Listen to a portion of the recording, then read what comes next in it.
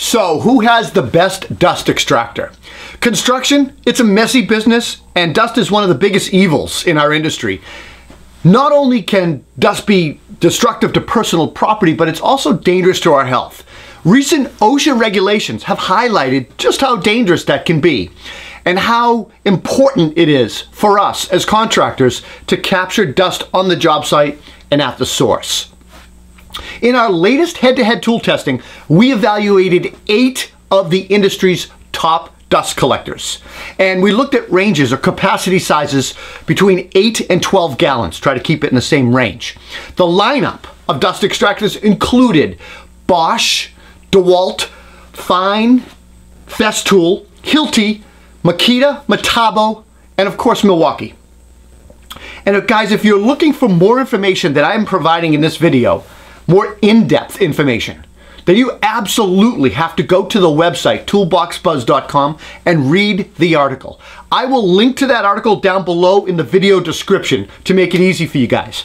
But in that article, there are more details, charts, graphs, and a ton of photos, but more details, and I explain a lot more stuff. We explain more stuff in that.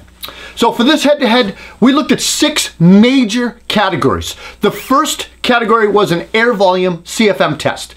This tests the airflow volume of a unit in cubic feet per minute. The test was conducted twice, once with a clean set of filters and a fleece bag, and again with a dirty filter and fleece bag. Second test we looked at was suction, and that's, everybody knows the water column test, right? That's a sexy test. The suction test provides a relative measure of the motor's suction power.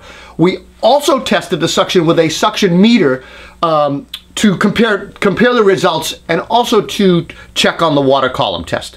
The test was conducted twice, again clean and later with dirty filters and fleece bags. Third test, air watts. Air watts is a calculated standard measurement used in the vacuum industry. It is probably the best indicator of the overall relative power and efficiency of these units, because it takes into consideration both the water column and the CFM factors. So air watts was calculated for both clean and dirty filters and fleece bags. We did this twice, as you're seeing. The fourth test was noise, decibels. Decibel measurements including average and maximum value under high load were measured. Fifth category was cost, and we took online, or our costs from online sources, and we compared them. We put them in charts for you guys to look at and compare.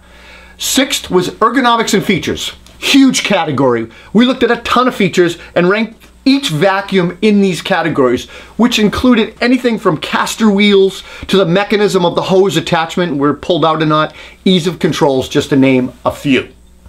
So testing round 1, it involved, we did the machines clean. So we tested the dust extractors out of the box as a baseline, clean filters, clean dust bags, and ran them through these tests. Guys, it's important to note something here, and I just want to break away from the head-to-head for a second. In our testing and on the job site, we use fleece filter bags for safety and also to prevent premature clogging of the pleated filter, the more expensive filter in the vacuum. Fleece filter bags are less expensive to use and replace than the vacuum pleated filter or HEPA filter, and using filter bags drastically reduces your exposure to vacuum contents. And I'm talking about things like silica, lead paint, and other harmful dust particulate. Fleece bags improve the lifespan of both standard and HEPA filters and protects the vacuum motor. They also offer a massive cost savings over the course of a year or lifespan of your vacuum unit. All right, back to testing round 2. In round 2 of the testing, we put the dust collectors, basically we sucked up 20 pounds of drywall compound before performing all the same measurements and calculations again. We constructed like a joist bay and we measured it and screeded the dust compound. But basically the test showed the potential performance in a real application. So the test measurements, one of the key reasons to develop a head-to-head for dust extractors is to develop or to objectively measure the relative differences in performance. Makes sense, right? Well, Toolbox Buzz carefully researched how to best derive these measurements. There's a lot of stuff on the internet now, guys, and some of it's inaccurate. Our goal was to create a series of measurements that accurately depicted the unit performance. Our research led us to the industry standard of AirWatt as the objective criteria for overall unit performance, as this unit of measurement is basically dependent on both pure suction, which we measured in inches of water column, and airflow, which we measured in cubic feet per minute, where CFMs basically. So basically, guys, an AirWatt is a measurement of unit of the effectiveness of the vacuum, which relates to the relationship between the airflow produced, the suction, and the amount of power or watts a vacuum cleaner produces and uses. So the formula that we used to complete or compute the air wattage was calculated using an ASTM International Standard. It's ASTM F558-13. The details of this formula and how we are explained in detail in the Toolbox Buzz article, and are basically too confusing and a little bit boring to explain here in the video. So I'm not even going to go into it, but read the article if you want to see how we got this formula going. But this formula and our testing methods, it basically enabled us to calculate the air watt for each dust collector. We looked at air volume measurements, CFM. We made a jig to accurately measure the air volume, the flow going through those dust collectors. We used a commercial Dwyer hot wire anemometer. This measurement device basically has a probe in the airstream that has two openings. And in one opening there's a temperature sensor, and in the other opening there's a very, very small wire that gets heated up by the device, and it's powered by the device in the anemometer. As the air flows over that heated wire and cools the wire, additional power is then supplied to keep that wire at a constant temperature. The additional power needed directly correlated to the airflow over the wire.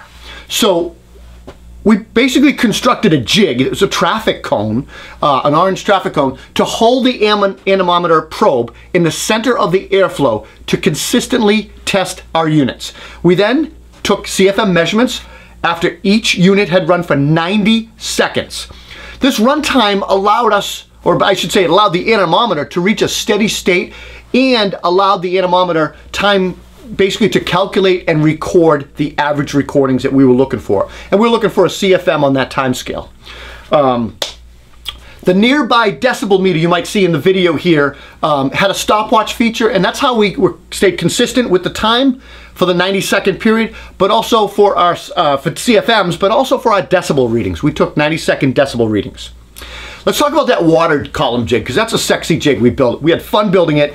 It measures static power, which is suction, and we both used the water column, but also an industrial gauge that registered up to 200 inches of water column for our water column test.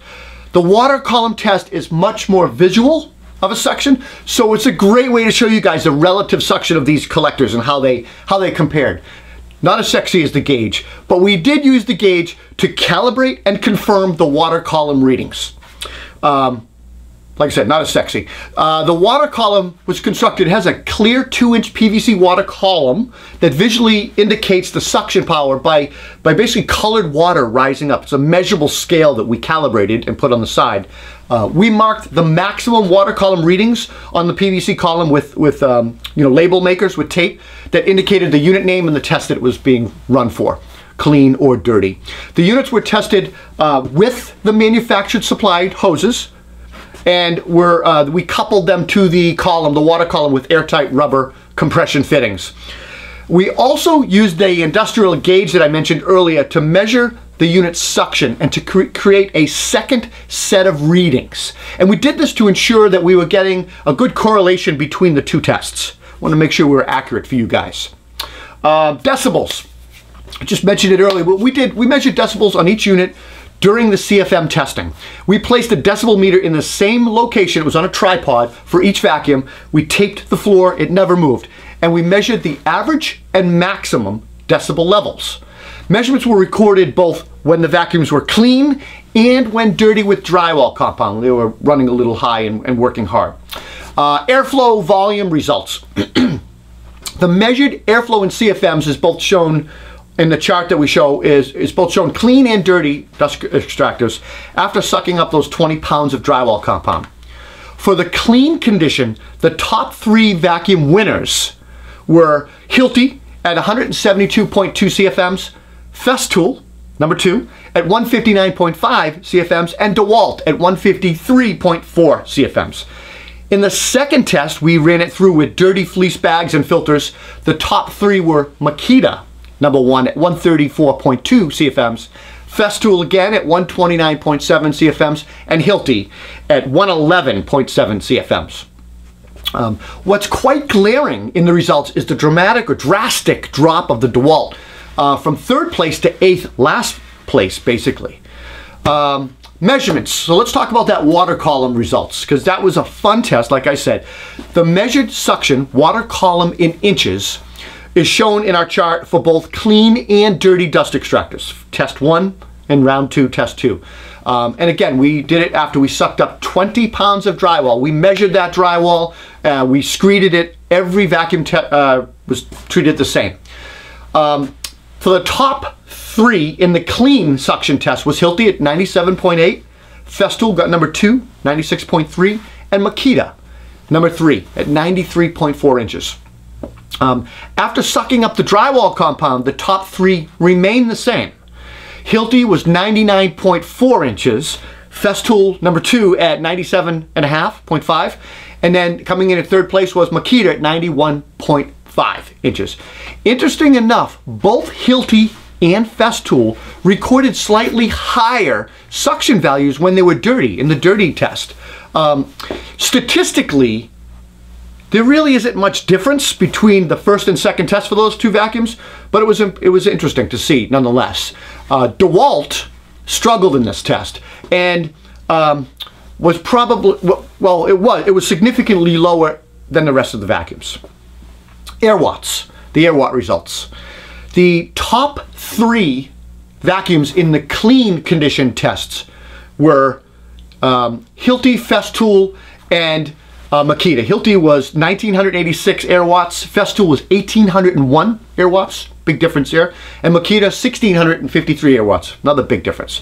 The results after we sucked up the 20 pounds of drywall was Festool at 1483 at number 1, Makita at 1440 number 2, and then Hilti followed 3rd place at 1300.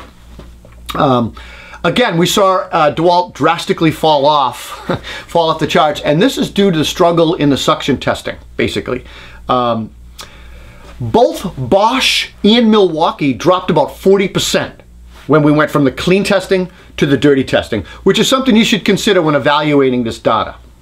Let's talk about the noise results. Decibels. So we recorded the average decibel levels along with, like I said earlier, I said we did average and maximum values. So the top 3 vacuums were number 1 Makita at 76.3 decibels and they peaked at 83. Milwaukee had 79.8 decibels, peaking at 84. And Metabo came in 3rd and they had 80.6 decibels and they peaked at 89.4 decibels. It's worth noting that there isn't much of a very big difference in the decibel levels across 8 of the vacuums that we tested. Cost, what we did is we basically used the internet. We did some internet test searching for costs.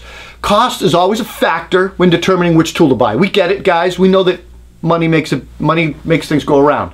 Both DEWALT and Makita ring in the lowest at $529, which is almost half the cost of the highest price Hilti at $949. It's worth pointing out though that the total cost may be a bit deceiving. And that's especially because the companies like Hilti and Festool offer robust warranties. Hilti offers a 20-year limited warranty and a 2-year wear and tear warranty, and Festool offers a full coverage for 3-year warranty. Look, both are significantly longer warranties than any other tool manufacturer. So you got to think about that stuff when you're weighing costs.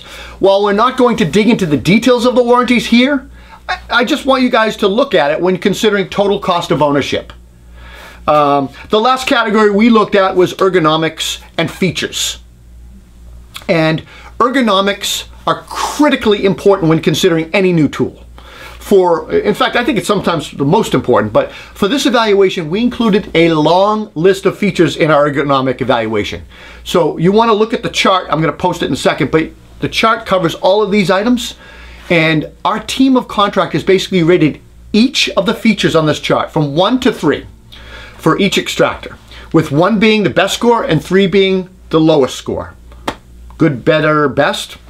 The average score across the category is then used to rank these dust extractors, with the top 3 being Fein, Milwaukee, and then Bosch. So Fein got a score of 1.24, Milwaukee 1.53, and Bosch came in. Bosch actually tied with Hilti and Metabo, I should say, and they tied with a score of 1.7. Lastly, we picked an overall winner. So the question is, who has the best dust extractor? Well, the Toolbox team, we basically developed a ranking system which assigns a number 1 for the winner of each category up to the number of entries. In this case, there were 8 dust extractors, so 1 to 8 is what we used. Each category is then added up, and the tool with the lowest score was the winner. So we looked at all of those tests that we did, and as usual, the top 3 tools were very close, and rightfully so. They are all excellent dust extractors. First place winner, Hilti. Coming in first place is, and what we consider probably the actual best dust extractor in the market today, is the Hilti. It's their VC, it's their model number VC50-10XE. And while it is probably the most expensive dust extractor to buy, it was the most expensive, it offers excellent power, and it comes with excellent warranty that is tough to beat in the industry. The second best vacuum in the industry is Makita. Coming in at second place, Makita, model number VC4710. And look guys, the Makita tied for the least expensive dust extractor we tested. So it's the most reasonably priced. It's an extreme value for contractors on a tight budget. And basically it held its own with Hilti and Festool and in the performance testing that we did. It is also it also won the quietest dust extractor, so it's better on the ears. And there's no doubt that this is a top-notch dust extractor with a price that's tough to ignore. Third place winner. The third place winner in our testing was Festool. No surprises there. That's model 584014. And look, Festool has been a leader in dust control for years. And so it's no surprise to see them on top of this list, at least not for me. Also, priced on the higher side compared to the other models we tested, it too offers an exceptional warranty that is going to keep you guys working worry-free for 3 years. That's important to me. This dust extractor was very consistent in the performance testing. It boasted the best air watt measurement in the dirty filter testing, which means it's going to work great when the bag is filling up for you. Here's my final thoughts, guys. Recent OSHA regulations, they're changing the way we work, right? The silica rule that came out, that rule basically affects 2 million construction workers who drill, cut, crush, or grind silica-containing materials such as concrete and stone, as well as the general construction operations such as brick manufacturing, foundries, and hydraulic fracturing. Guys, we know that there are a lot of other folks out there reviewing tools and giving you tool information, and we also know that your time is limited on where you go to learn about these tools. We're pros speaking to pros. We use these tools, these vacuums, on real jobs just like you. Whether we're talking about a tool or we're working with a tool, the same things apply to us too. Quality matters to us. Reputation matters to us on our job sites, but also with you. Being safe and getting it done, it all matters. I sincerely hope that this head-to-head testing that we developed clears up some of the confusion that's out there on the website, because not all of it's accurate. And I hope that it helps you pick which dust extractor is best suited for what you do. So please, leave a comment, because I absolutely want to hear what you guys are thinking. And of course, please give us a thumbs up and subscribe to this channel, because we need your support. I'm Rob Robillard. We'll see you at the next head-to-head testing. Take care.